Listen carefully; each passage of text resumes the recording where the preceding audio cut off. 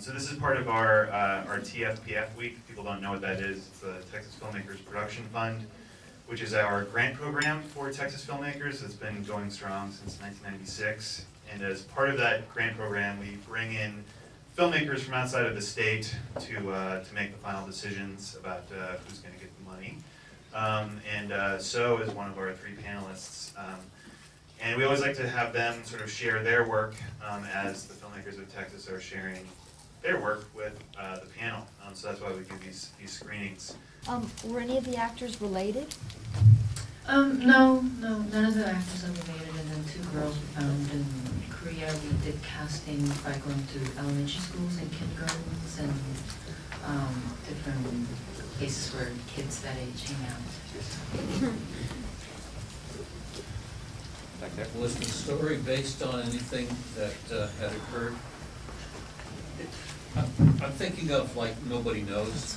Yes, yeah, that's great reference. For me, it's kind of based on my experience of growing up in Korea when I was a kid, and Nobody Knows has like been one of my favorite films. And when I saw that film in 2006 in Toronto, it really gave me a sense like, oh, I could maybe it's possible to tell the story. So.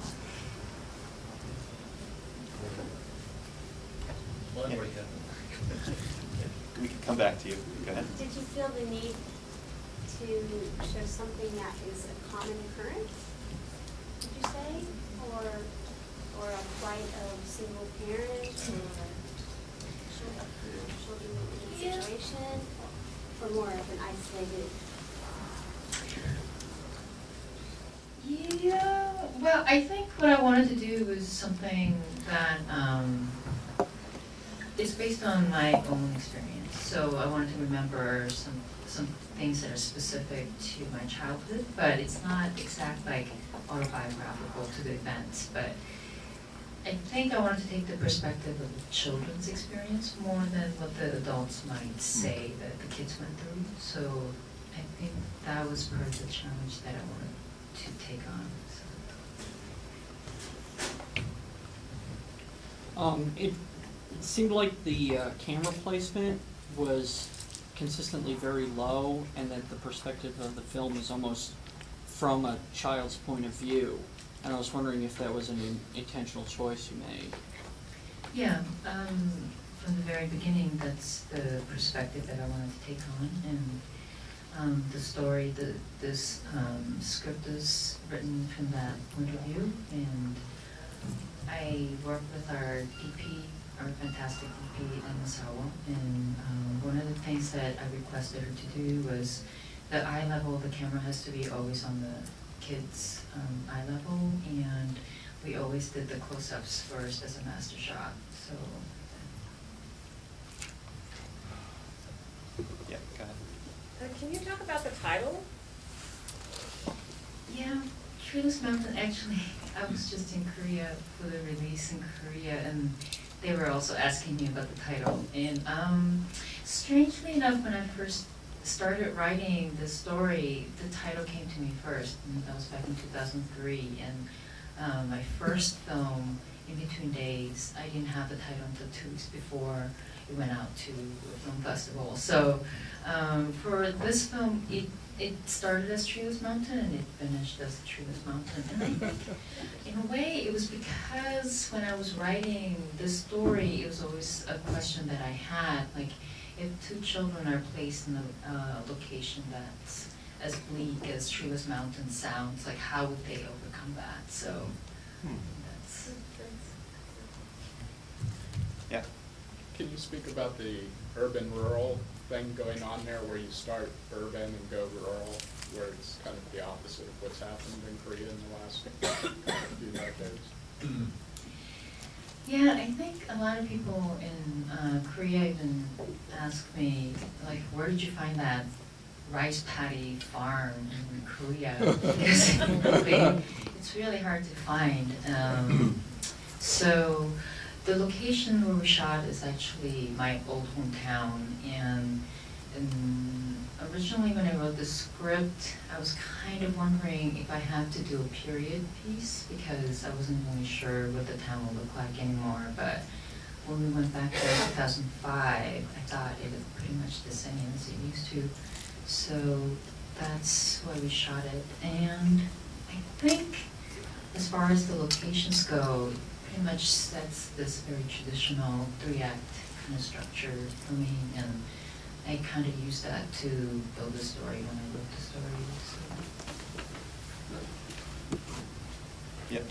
This is probably a big duh, but it struck me that the wonderful skyscape scenes that were punctuating, were they like chapters? And were we supposed to get an emotional kind of premonition out of those? It didn't occur to me until I saw that one with the great big black one, and you stayed on for a long time. It was like a big jaw coming down. Is it the one where the sun comes out at the very end? It just barely peeks above it. Yeah.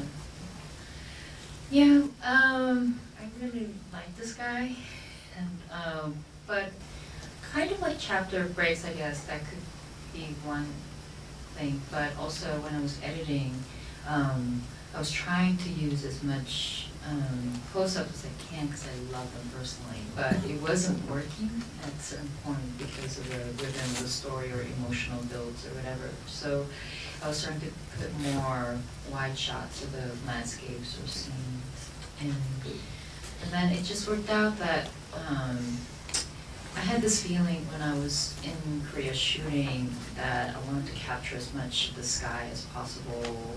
I really love them. They are constantly changing.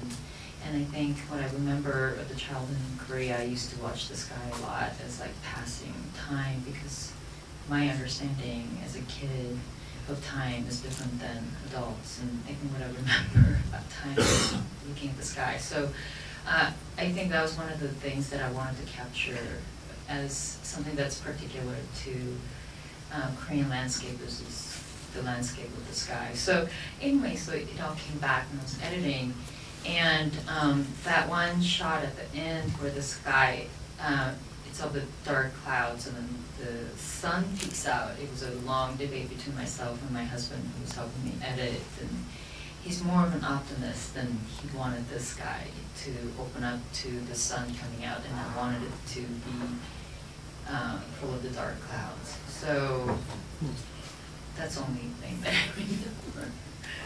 But Yeah. So obviously you're trying to show the sort of anxiety of the kids, but when you're directing the children and you're having an isolated scene, is that, what kind of direction do you give them? I mean, it was effective in that just the silence, they didn't have to say grief, you could just hold on them in a passive face or something, but was that hard to give them direction, to pull off the intensity? Or what do you say to them, you know? what do I say to them? That's a Well, secret. they did really well.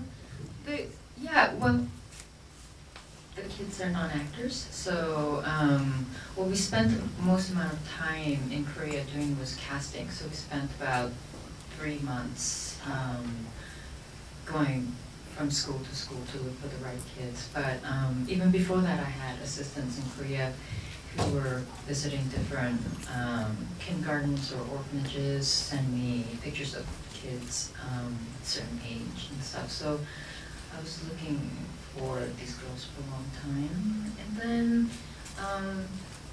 before we started shooting, we didn't have any rehearsals, but I gave them basically some rules to follow, which were don't look into the camera. When I speak with you, don't look at me. Whatever I say, as far as the dialogue goes, just repeat it. If I tell you to repeat it again, say it again. And then, you know, we'll start, and until I say cut, you can't leave the set. So basically, we shot a lot of film, like a lot of footage. So